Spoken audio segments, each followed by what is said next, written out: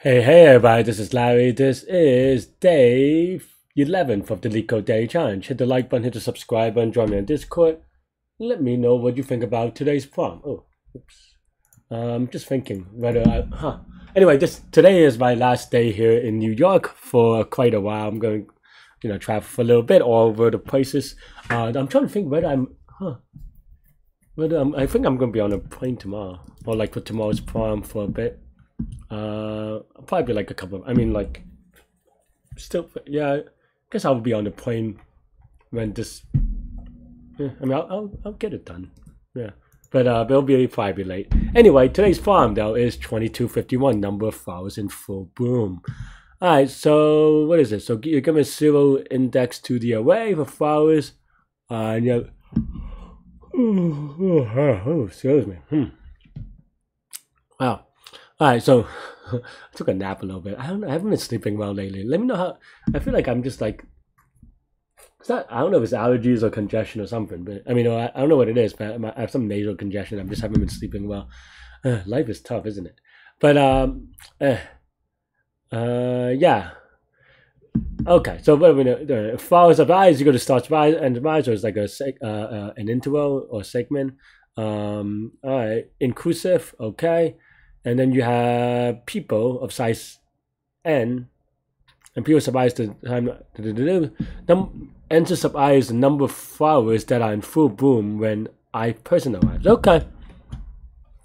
So there are a couple of ways you can think about this. I guess it's just saying like, oh, okay, let's see how many, right? And of course, the naive way would just be like, do a for loop from start to finish for all of them and do like a counting away thing. Of course, that's going to be too slow. I mean, even just looking at this is 10 to the 9th, which is obviously going to be too slow. You can't do a counting on that. You can actually do, I guess you could actually do path compression if you really want. There's only 5 times 10 to the 4th times 2, plus 5 times 10 to the 4th thing. So that would probably be okay if you're able to kind of, do some path compression and then some counting sort type thing. And then just do it that way. No, actually, it'll probably still be too slow, but it is an interesting way to think about it. I mean, I wasn't going to do it that way, but I think just, sometimes it's fun to explore like different ways of doing it. But what I was going to say is that this is a way, for me anyway, I don't mean to suggest that, this is easier for me than anyone else, but just that, this is the way that I usually do these kind of things when I see these things, is that I think about it as events, and then I could do a sweep line event, right? There are definitely a number of ways of doing it as well, but the way that I figure out the visualization is going to be the sweep line and event. Basically, the 3 type of events. Right now, we have the beginning of flowers event, the end of a flowers event, and then the people event. And once you kind of sort those 3 out, then that should be good. Yeah. And you kind of have to just make sure that you do them in a reasonable order. But I think that should be okay. So yeah, so let's do that. So then now, I think recently, to be honest, in the past, I usually write them out as like a event list. But I think I've been rewriting these a little bit differently these days, which is why I'm giving a little bit of a dot. Just because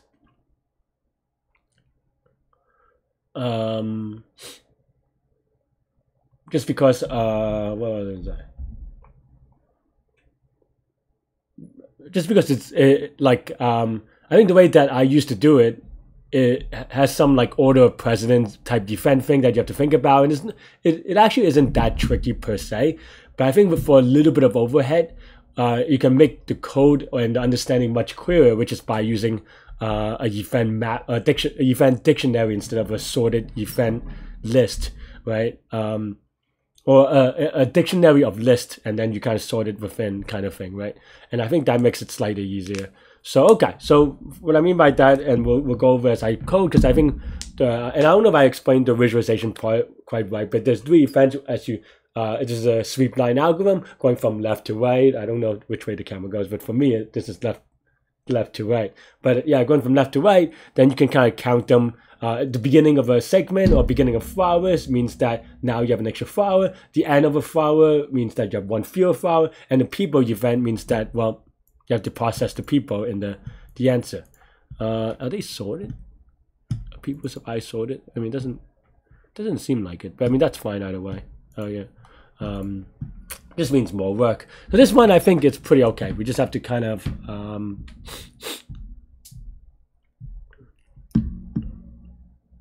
yeah, just kind of you know, figure out the time part. Yeah. So okay. So then now let's just say I have events is equal to right of a list. So then now I say for S E and flowers. Then now I could do events of S. We can append a how do I want to do it? Let's just say like a +1 or something like this, right? For the beginning. And maybe like a type flower type, right? So maybe F for flower, and F would just be a fake enum here, and then people is equal to 1, right? So this is like on the delta on the F, and then we can also do it on the N as well, because the bound is inclusive. We want to be -1 on the one after it, right? So actually we want this to be and then F -1. And then for people, we just go for index people in enumerate people. We have to keep track of the index because we want to return the answer in some sort of way, or like ordered way that they give it to you. So then defense of P, we append maybe like a P for people, as I say, and then just the index of the person, and that should be okay, right? I think, yeah, that's all we need to know about a person anyway. That's where they're at. I guess like in life. Anyway, for and then now we can do a sorted on defense.keys, right? So for you call it, I just call it K for keys, and then defense of K is going to be the list that we care about, right? And here we do want to sort this first. Yeah. Yeah, I mean, I think that doesn't change the complexity actually. Yeah, and then here, and this sorting is kind of a little bit confusing, but in how it does it. But now this sorting will allow us to kind of do the F's first, because F has a higher or lower number, which is higher or comes earlier.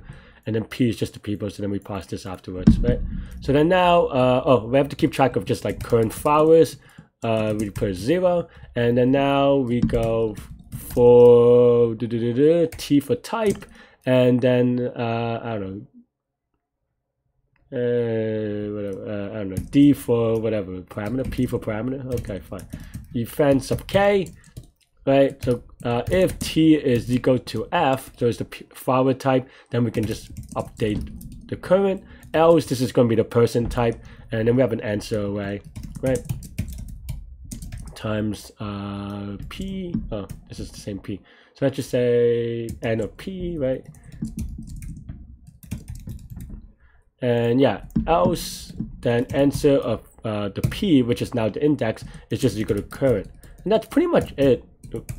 If I could, I think let's give it a spin, see if this is okay.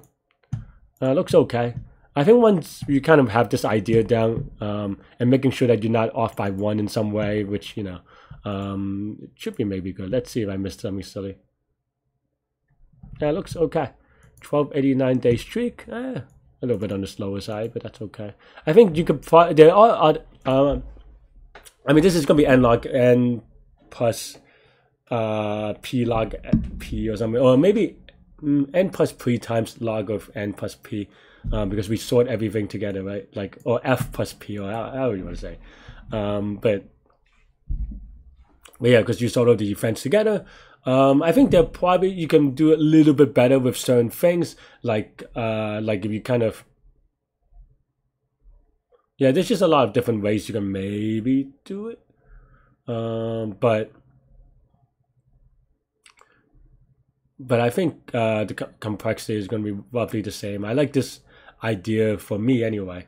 It's just that there's a little bit of abstract. Yeah, it's an abstraction. Nah, I guess it's more like a modularity thing, or just like being able to kind of divide your thought process into chunks instead of kind of like making sure everything is together in a way, right? Because then here we just have to think about, okay, almost like this is the pre-processing type thing of like, okay, this is the input, this is it, and then after that we can already make an assumption that, you know, whatever we got from the defense is what we think it is. Then what we have to do is kind of get this right, versus like, you know, if you have to deal with a more complex loop invariant, you know, it's just easier to kind of make mistakes. But maybe not. Maybe it's just the way, you know, so certain people have an infinity, or maybe even just practice towards certain strategies, and you know, and I think the sweep line one is one that very often there are alternate